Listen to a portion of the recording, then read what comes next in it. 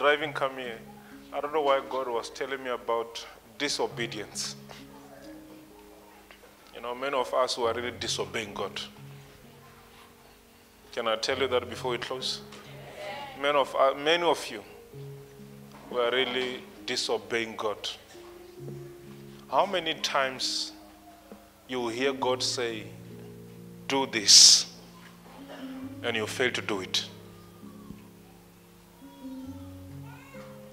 And I was hearing God saying, disobedience is one of the things that will make people to be stagnant forever. You'll be stagnant forever. You know, God is someone that doesn't want to be disobeyed. You know, when it comes to disobedience, to God is something else. Imagine God gives you a direction and says, these are the things we must do. This is how you have to live your life. This is how things are supposed to happen. And you don't do that. You do the opposite. I always say this thing, that in my life, I will never disobey God. I will never. You know, it does not matter how much it takes. If I hear clear that this is what I have to do, I'm going to do it exactly like that. And many of you here, you have been disobeying God a lot. You have disobeyed God a lot. Let me say this. If God can reject Saul, you see Saul, who did a very small sin by not doing what God has told him to do. You know, remember when God sent him to the Amalekites, he said to him, when you reach there, destroy everything that is there. Look at the stupidity of Saul. He looked at some animals and said, hey, this one is fat. And he took those to himself. And listen to his reason. I want to make a sacrifice for God. And that's how he lost everything. And when you disobey God, it will never be easy for you to be restored. It will be impossible for you to be restored. That's what God was telling me when I was coming. I said, never learn to disobey what you hear. Because it will be impossible for you to be restored. If now, let me give you an example. How many people, when they were growing up, they used to dream dreams, and those dreams, they used to see them happening? How many? And now, what about now? Nothing. It's darkness. What happened? What happened? What happened? What happened?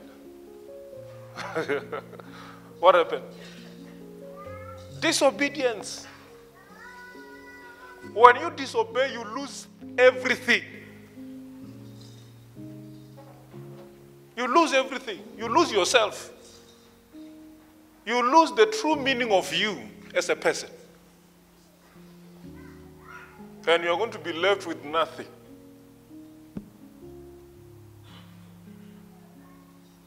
You're going to be left with nothing. So how many of you from today you will learn to do what God is telling you? Let me see you. You're going to do that? Huh? You're going to do that? Learn to maintain the voice of God by obeying Him. You are sitting like this, you are hearing voice say, go and pray. You say, hey, Amara, what told you? Hey, what told you? And you don't know why God is saying, go and pray. You don't know that reason. Our disobedience, it doesn't matter how big we're disobeying, even a small thing. And I was hearing God that if you disobey what I tell you, it will be almost impossible for you to be restored back.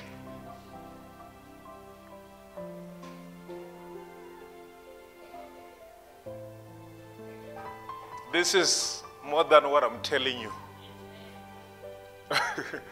I'm saying this is more than what I'm telling you. Those that are spiritual, they will catch me. And they will understand what I'm saying. So now many of you here from today, learn to obey God.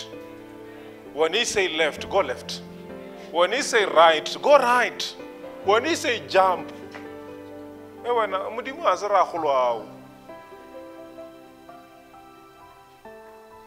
God is not your grandfather. You know, God doesn't work by a relative. He doesn't have a relative. The last thing you want to see is the rejection and the anger of God. You don't want to see that. You don't want to see that. So from today, as I'm closing, learn to obey God. Are you going to do that? Amen. Huh? Amen. You're going to do that? Amen. Are you sure? Amen. Huh? Amen. It's always difficult to obey God, though, and oh, you don't know. You really don't know. God can give you a very difficult task just to see your obedience. Look what happened to Abraham. You need obedience to maintain what God has given you. You need that. I saw this man one-on-one. Simpi was there. This man started to cry. And I asked him, what's wrong? He said, these prophecies are very strong. I said, this is not me. Because sometimes I sit down, I feel like I'm not myself. Sometimes even when I'm walking like this, I feel like I'm lost. I can sit on the bed like this. I found my spirit on freeway.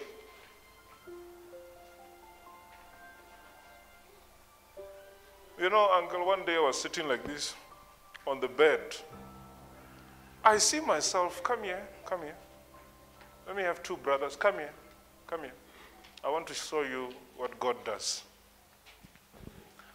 Walk, but don't walk fast. Let's go there. Walk close to each other, close. Don't walk fast. I see myself coming from these two men, and I hold them like this. And in the spirit, they can't see me. I hear this one saying, hey, my friend, you see that interview? I believe we're going to get that job. Can you hear that? I believe we're going to get that job. And me, I'm here in the middle. They're walking, they're talking, these people. They're talking. And from there, I heard a voice saying to me, these brothers,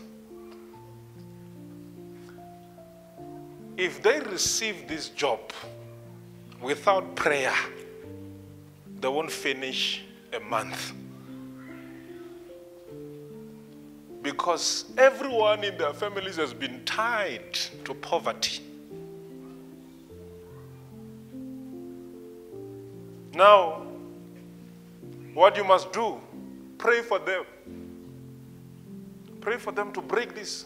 And I'm in my house. I'm in my house there. Now look what happens. God is a God of confirmation. This is the road that is coming from, you see, St. George. You see St. George? I see these brothers. The other one is wearing red. The other one, a red shirt. The other one is wearing a white shirt. And where they're going to get lifts to go home. I covered them like this. I said, in the name of Jesus, receive your jobs. I'm at home. In the evening, I'm going out. I'm going out. When I'm going out, I use the same road. And those brothers, they fail to get lifts. When I'm driving on the road like this, I see, this is the brother, and this is the brother. They are walking home.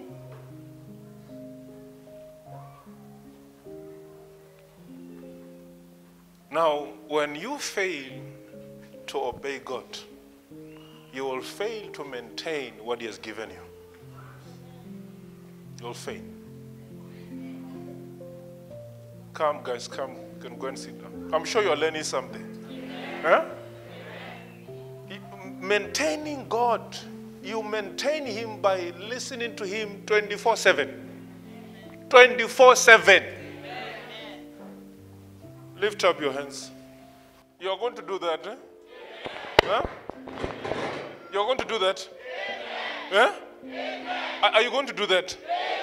How many of you, God has been telling you that do this for Apostle Makananesa, do this for Prophet Makananesa? You have never done that. How many of you? It's not disobedience. Huh? Huh? There are many people here, God speaks with you and say, do this. You say, but God, why? Abraham today was not supposed to be called the father of nations if he failed to obey God that day when God said, bring your son out.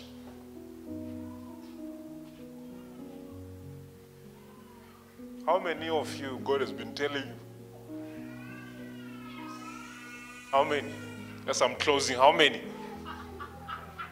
For years, people have decided to disobey God. For years. You know how people are like? They will rather run away from church than to do what God has told them to do. They would rather do that. They would rather do that. So I believe you'll be faithful. I say you will be faithful. I say you'll be faithful. I say you'll be faithful. I say you'll be faithful. I'm saying you'll be faithful. One day I met a brother, they did call me to prophesy another brother. That brother, he was sitting, I said to him, brother, God will give you money, but God is telling me that you will run away from the church.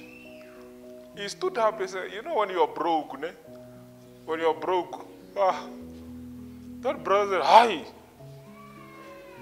I said, when you join a prophet.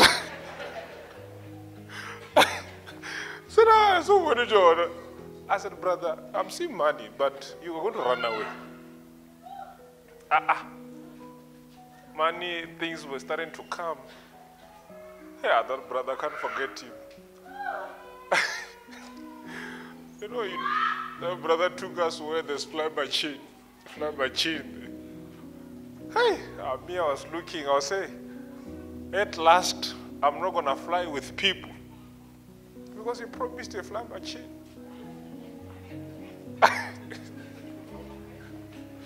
The brother promised us a fly machine. Even today, we're still waiting for the fly machine. He ran away. Hallelujah. I'm sure you heard what I told you.